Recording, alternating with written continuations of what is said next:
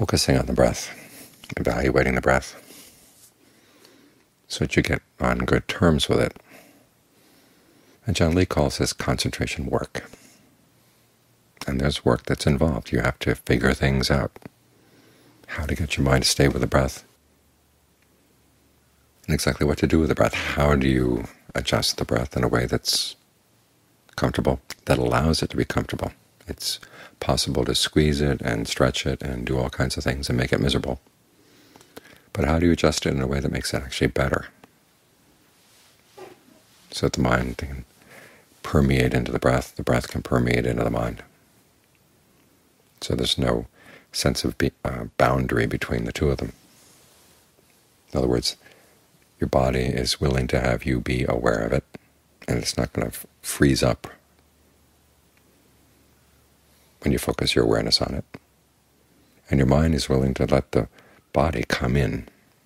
It's willing to be very, very sensitive to it. Now, some people find that it's easier to do this, and others find that it's hard. But whether it's easy or hard is not the matter. It's something you've got to do if you want the mind to be able to settle down in a way that's solid and secure.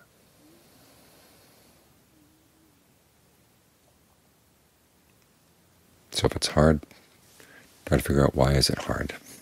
After all, it is your body and it is your breath. The breath is the force of life. It's what keeps everything going together here. You can do without food for a while, you can do without sleep for a while, but you can't go very long without breathing,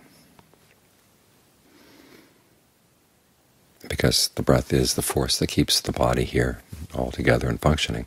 It should be comfortable. It should be easy. And if it's not, ask yourself, what's getting in the way?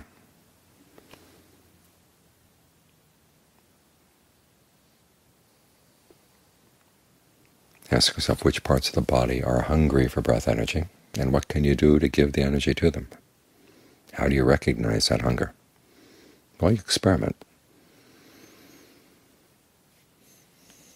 Take some good long, deep in and out breaths. Allow the whole torso to be ventilated by the breath, nourished by the breath.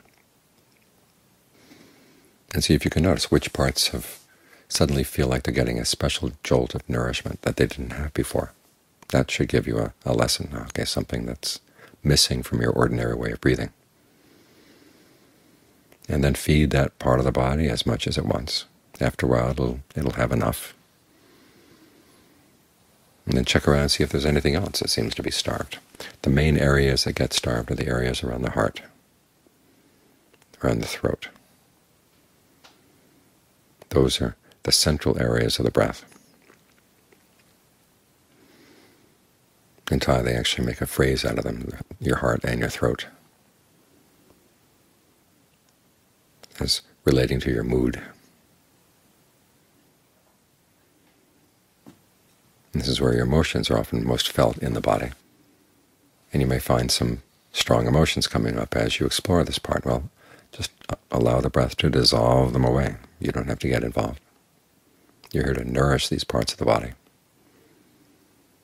Let everything else go.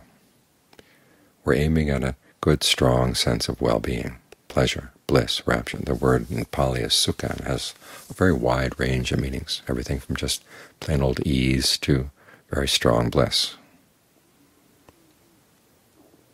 And the more you can appreciate, as the Buddha says, settle in and indulge in the pleasure of the concentration, the more you'll be able to get out of it. I don't know how many times I've seen books on meditation, and when they start mentioning jhana or concentration, the first thing is to warn you about the dangers of it. Watch out, you're going to get stuck, and you want to get past this so you can get on to insight, they say. The Buddha never said that. He said, and if you don't have this kind of pleasure to tap into, there's no way you're going to be able to get past your attachment to sensuality. He says, no matter how much you see the drawbacks of sensuality, you keep coming back. Because the mind needs pleasure. It feeds off of pleasure. And if it's not going to get it from the breath, it's not going to get it from the meditation, it's going to go looking in the garbage, it's going to go dumpster diving. any place where it can find just a little bit of pleasure, its little hit.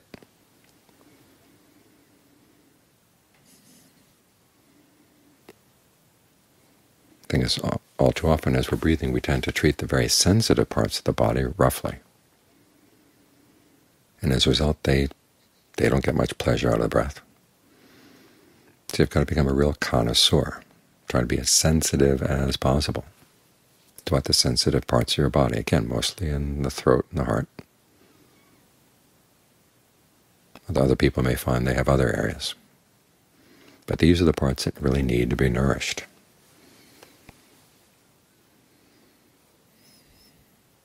And you can breathe energy through them, but if it's not just right, they get very picky and they kind of freeze up.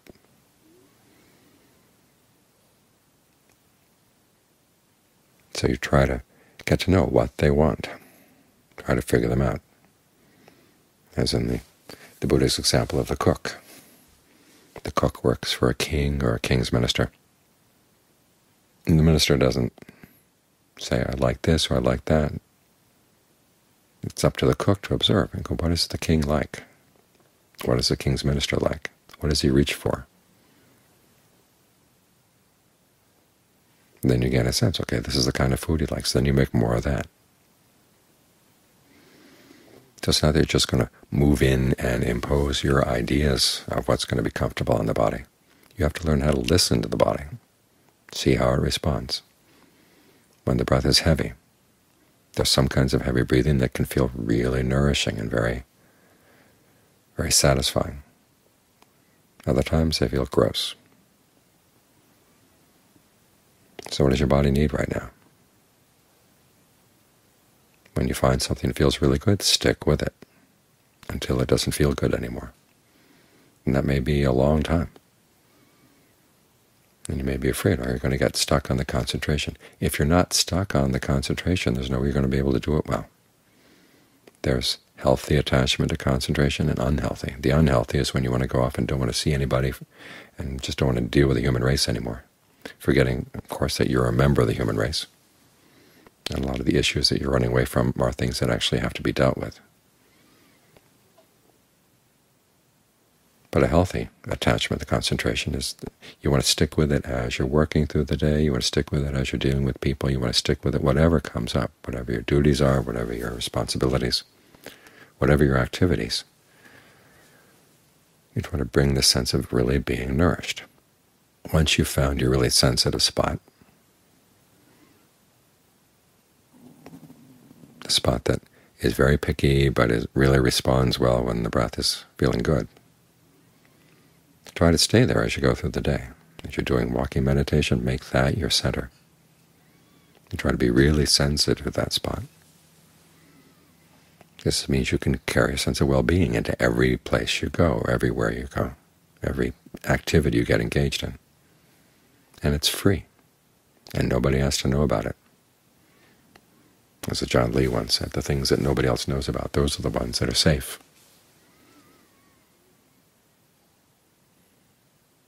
It's just a matter of you are doing the work,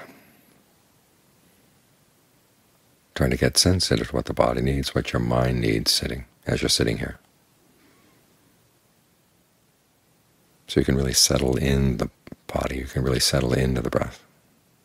You can indulge in this sense of well-being, rapture, pleasure, bliss.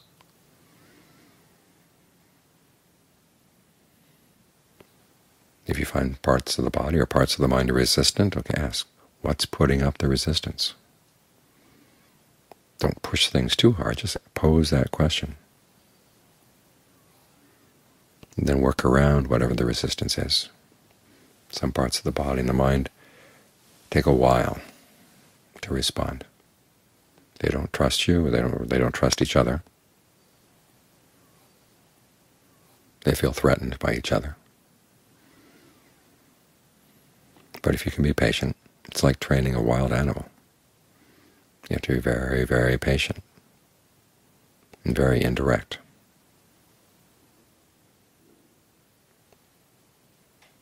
But ultimately it pays off. The big ice dam in your heart will suddenly melt.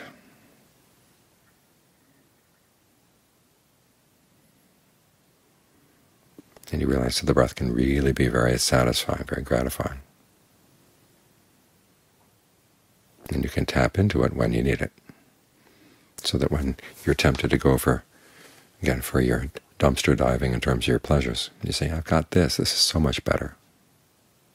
Why bother? Sometimes the old pleasures is just out of force of habit. The mind has built up these stories about the old pleasures. But you have to learn how to question those stories. To what extent did those pleasures really give you satisfaction? And where are they now? Where's the pleasure of the breath? Once you can tap into it, once you appreciate it, once you cultivate it, it's here all the time. And it doesn't have the drawbacks of all the sensual pleasures that we tend to run around and make fools of ourselves over. So find your sensitive spots, and you be sensitive to them, so you can provide strong energy when they need it, gentle energy when they want it. The more attention you give to this, the greater the rewards are going to be.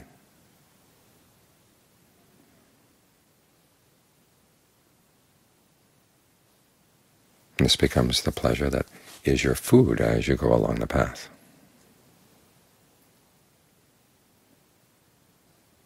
It gives you the strength to keep on going.